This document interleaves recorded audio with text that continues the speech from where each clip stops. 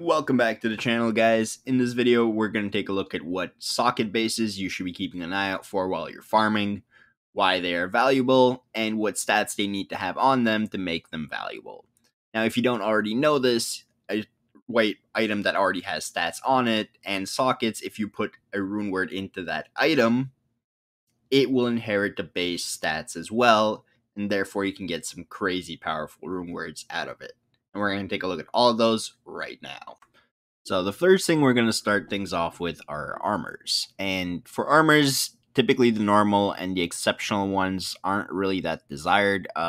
Maybe for exceptional, the mage plate with 3 slots can be a little bit looked after just because of its super low requirements. But ideally, you want to look at the elite ones. And as you can see here, there's light, medium, and heavy. What this really means is that if the light armor compared to a medium armor will let you have a little bit more move speed. So having a medium armor, I believe, reduces your move speed by 5%. Putting heavy, I believe, is 10%.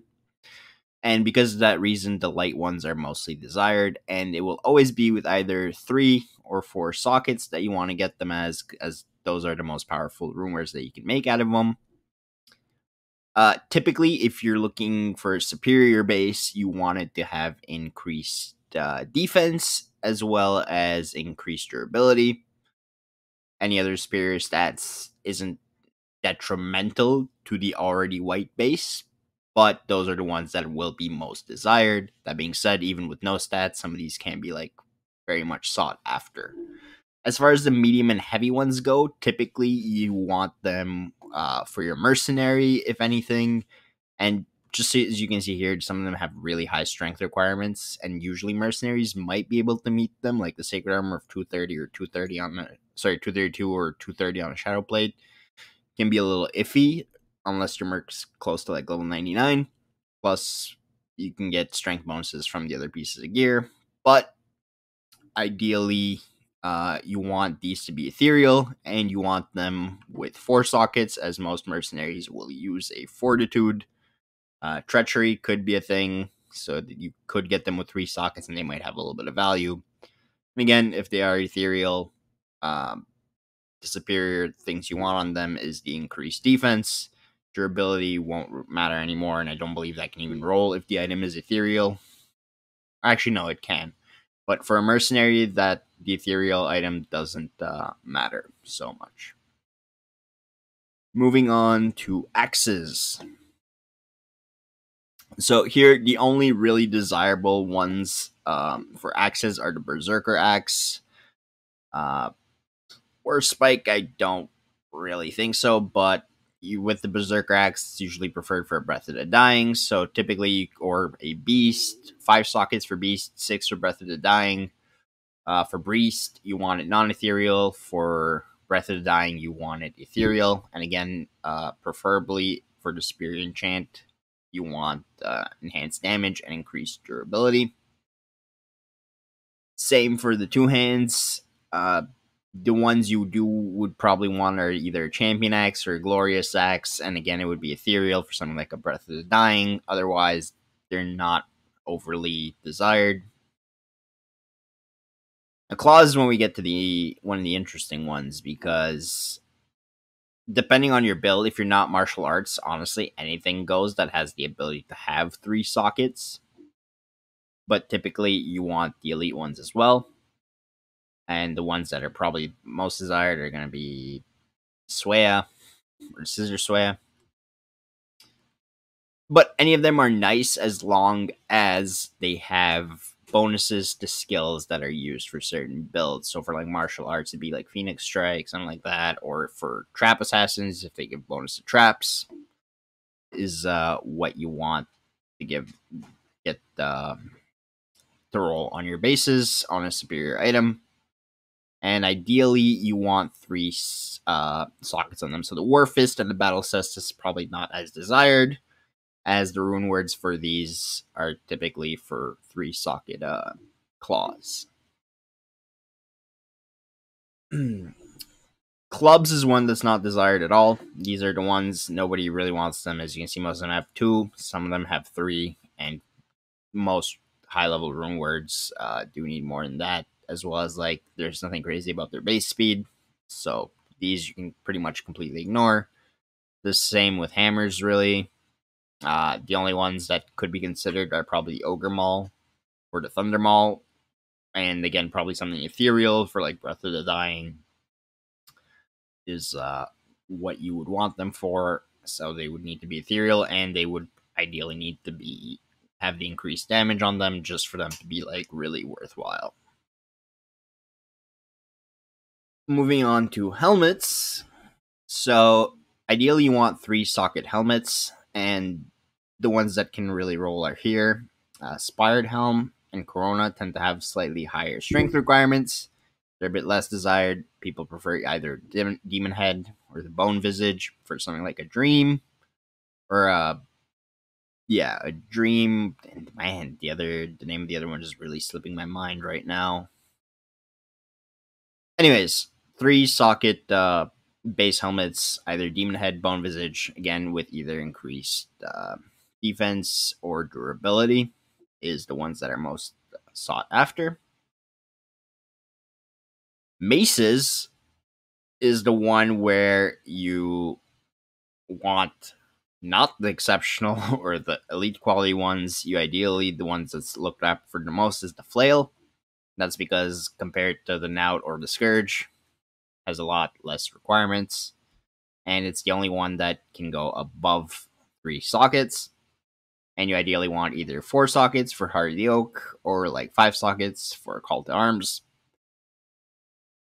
And for this, having a superior one, like I guess the durability could be nice, but it's not really going to increase its value that much more because it doesn't. It's for a caster, so like the enhanced damage is not going to do anything for it. Durability will, but it's not like a big deal. And therefore, just a normal either 4 socket or 5 socket flail will have value on its own. So spears and daggers is another one where it's not overly desired. The only thing that you can really want to maybe do something out of is a pike. And again, be something for like a Breath of the Dying, so an ethereal pike would be ideal. Superior with either enhanced damage and durability. Or sorry, not durability, because if you're making a Breath of the Dying, the durability no longer matters because it'll be indestructible. You could also use it for like a couple other things. For like mercenary weapons, I believe they can use a pike.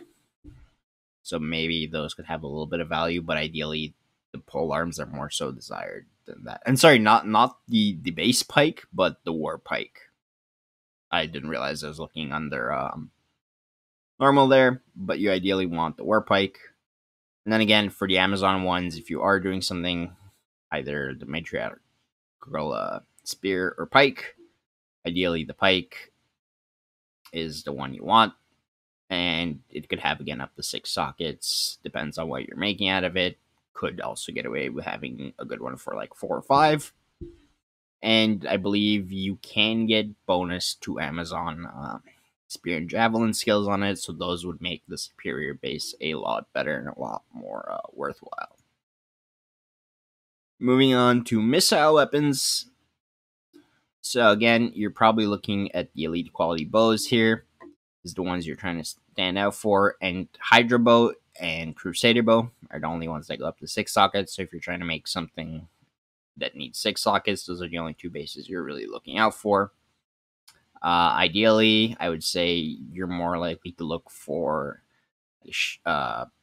diamond bow here, or ward bow, or if you're playing an Amazon, either the matriarch or the grand matron bow, but keep in mind these only do go to 5 sockets. However, all these can be desired, especially if you're like somebody that's using a Act 1 mercenary for like faith and stuff like that. I don't believe you can put crossbows on mercenaries, so those aren't as desired for those, but you can also make some cool Runewords out of them, especially like a Colossus crossbow. Just keep in mind that they are a lot slower than most bows for the most part. And therefore, bows are a bit more desired, but you can make them out of either or. Something like a faith is a good example. 5 sockets. So you'd either be looking for a Colossus crossbow or a Demon crossbow. Keep in mind, Demon crossbow, a lot less damage, a lot faster attack speed. Colossus crossbow, higher damage, a lot slower attack speed. So it depends what you're really trying to make out of it.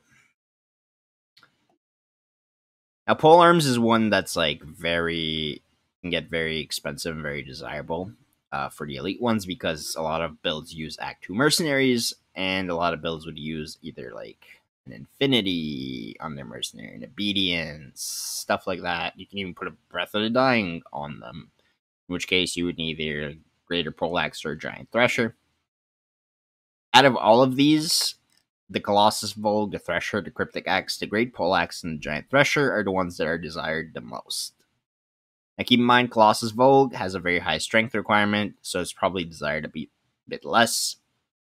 But let's say you do get a superior one, it's ethereal, it's perfect for a mercenary, it has increased damage, and it doesn't have any sockets on it. Keep in mind the max socket is 4, so if you take it to Lazark, it'll always add 4 sockets to it. Same for like a Thresher, it will always add 5 sockets to it. Or a Cryptic Axe, 5, 6 for these two. And again, for all these, you ideally want enhanced damage on a superior version of it. Durability won't really matter because you're probably putting it on your mercenary anyway. Scepters is another one that's not really desired. Runewords for it aren't great, and you can get better. There's usually much better best in slot items than anything you can really build out of a scepter. Shields is another cool one. So when it comes to shields, for regular shields, Spirit is such a good rune word. Ideally, 4 socketed monarchs are the only shield that you're really looking for. You can use these bases for some like 3 slot rune words, but doesn't really matter. Plus, Monarch's a light shield, which makes it so your move speed isn't really encumbered.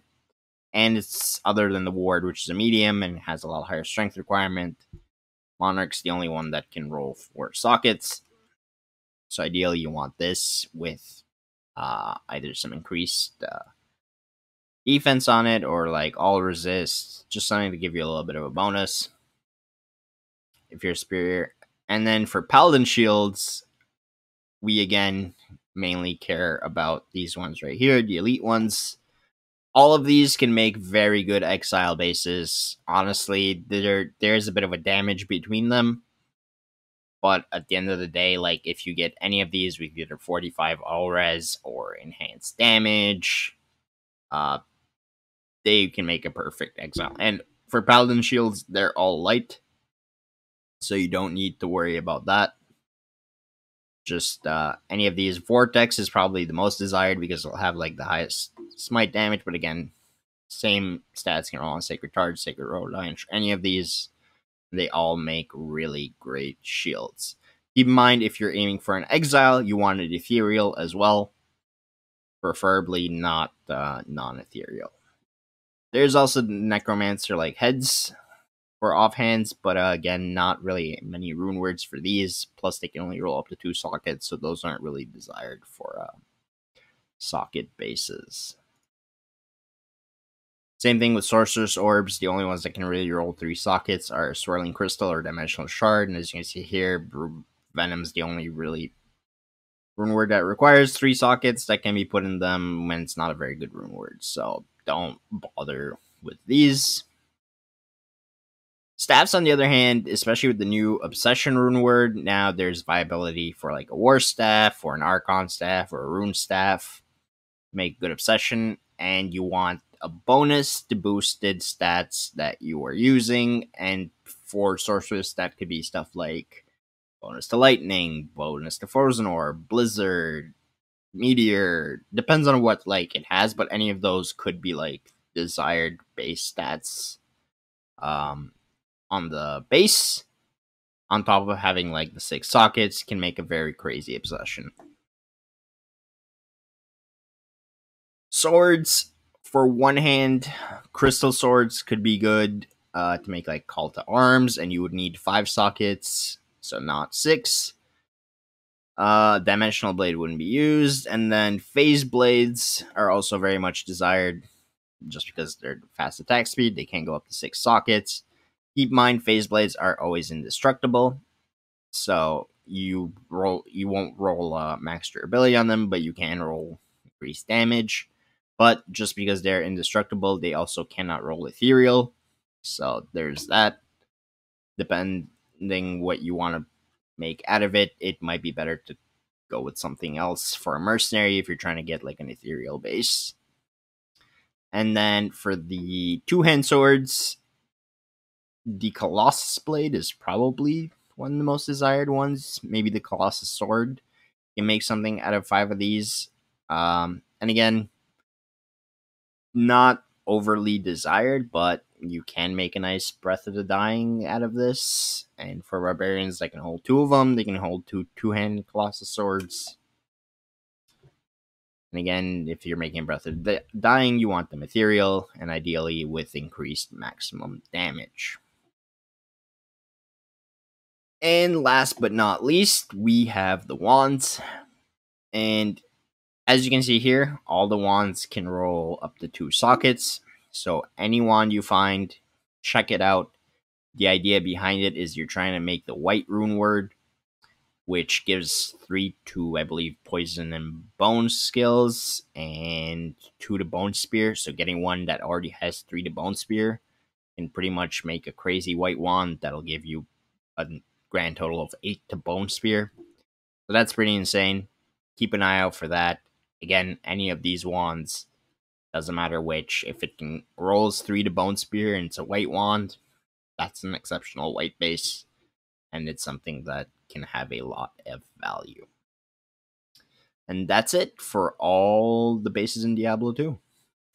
That is going to be it for this video, guys. As always, my social media information is in the video description below. If you need to contact me, I will always try to get back to you as soon as possible. If you enjoyed this video or found it helpful, consider liking and subscribing to the channel, as it helps me out. Thank you guys so much for watching, and I'll see you in the next one.